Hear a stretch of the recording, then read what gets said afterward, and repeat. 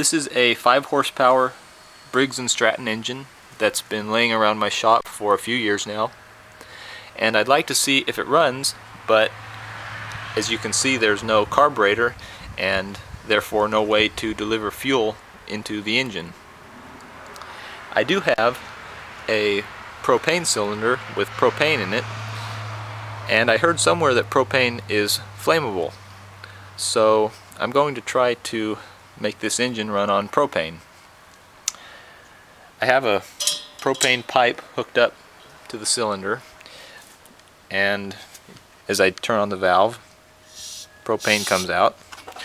I'm thinking I'll just put the pipe right next to the intake valve opening and then adjust the valve to the point that it achieves the correct mixture for the engine to run. I'm not just going to leave this wide open, however, because that would mean that if I did get it to run, it would be running at the equivalent of wide open throttle, ungoverned. And I don't want to do that because it'd be really loud and the engine would probably shake real bad. It'd be going probably 4,000 RPM, which is pretty fast for these engines.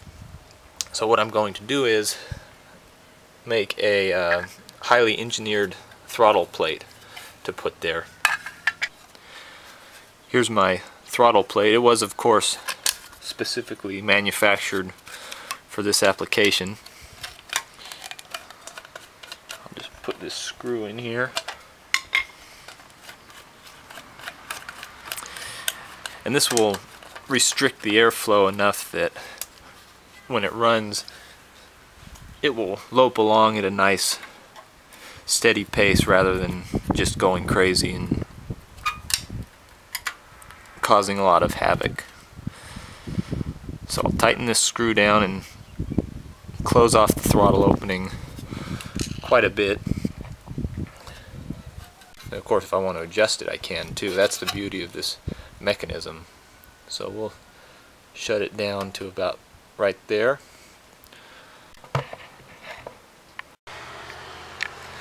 Next, I'll just move my propane cylinder over here.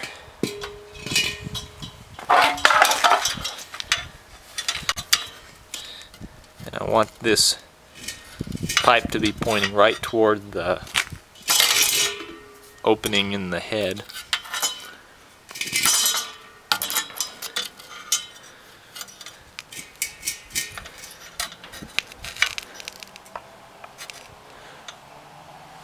Right there looks good. So to secure that,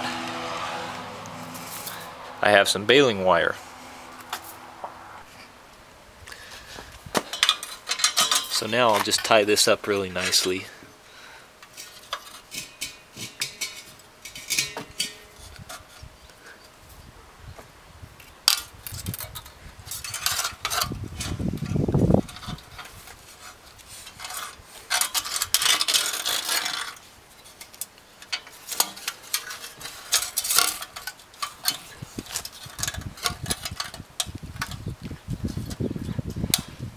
Perfect.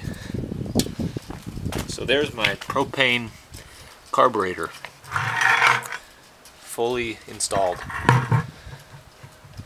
So now I just need to open the valve and start pulling on the pull cord until something happens. If it seems like it's running too rich, I'll shut down the valve. Alternatively, if it's running too lean, I'll just open up the valve to make the mixture correct.